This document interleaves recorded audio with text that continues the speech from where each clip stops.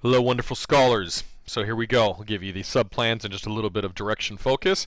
So let's always get in the practice of going to mcleodclass.com and go into your U.S. History tab. It should be complete now. So what's cool is I have extended it, assuming that my mouse works.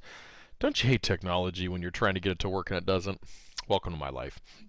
I extended it down so you can see a lot more instead of having to scroll through, which is good. So then you'll see tomorrow I am not there, and we're focusing on America at Home 8.11. I would have you keep in mind that we do have a lot of stuff coming up due on February 1st, so make sure you are doing it and it is done because it is kind of the time where things are happening. So let's make sure we have that. In order to do that, though, we need to go into the worksheets on our team drive and make a copy of this and move it into your family folder so your family can work on it. And here we go, 8.9 all the way through. Here's the link. Click on it, and notice if it says all, it means all in the chapter. If it says A, B, C, whatever it is, it just means that particular letter for that. So then you're going to write the focus reading notes for that, and the same as usual down here for the key terms, events, people.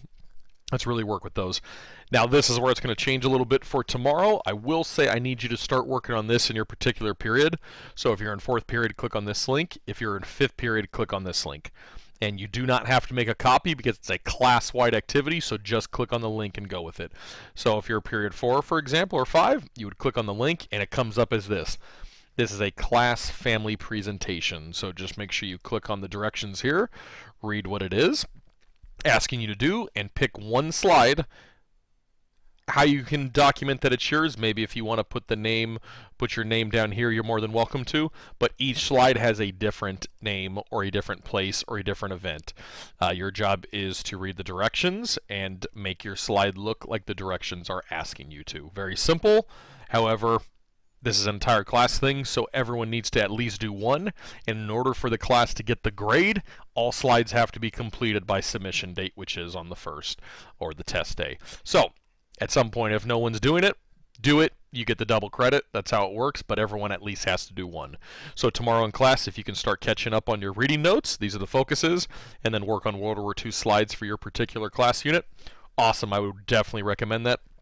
And then if you would like to put in some notes here on yourself for Fury, go ahead and write your name in the yellow box, excuse me, and then just go ahead and jot some thoughts down about what you saw in Fury, because we are going to analyze it. And it's a credit seminar, and you need to be fresh on it, so put some thoughts in there, maybe what you were thinking, whatnot. But again, I can't stress the importance of this. Go to mcleodclass.com and stay ahead of your stuff. I'm going to try to start filling in a couple weeks in advance so we know where we're going, but pay attention to everything. The colors have a purpose, so if we go down below, we need to see your master color combination is right there, so you know what we're doing. And then we also have the schedule in terms of where we're going on what weeks and whatnot, and the weeks are labeled here. So good luck. If you need anything, send me a remind. But yes, I look forward to it, guys. Take care. I'll see you Friday.